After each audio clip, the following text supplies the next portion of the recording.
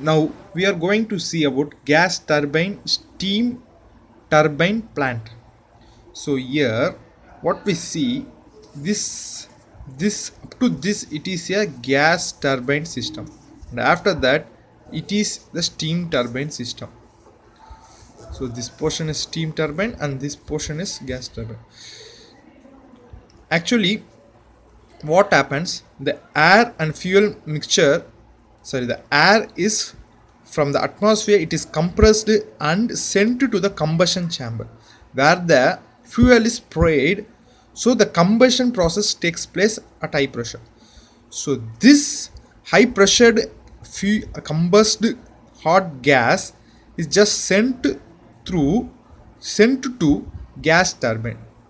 So this gas turbine just expands the gas, combusted gas, and it gains the energy from the expansion of the gas, and the turbine rotates, so the electricity is generated.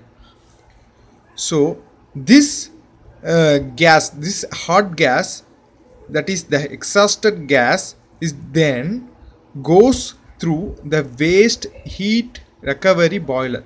This is nothing but what happens, the hot gas is used to produce steam in this waste heat recovery boiler. So this hot gas just boils the water and produces the steam in this. It is also a heat exchanger. It is also a type of heat exchanger where the heat of the exhausted gas, that is the low pressure gas, is used to heat the water to make steam. So this steam is then fed to the steam turbine where the steam is now expanded and it rotates the turbine and the power is generated by the steam power plant.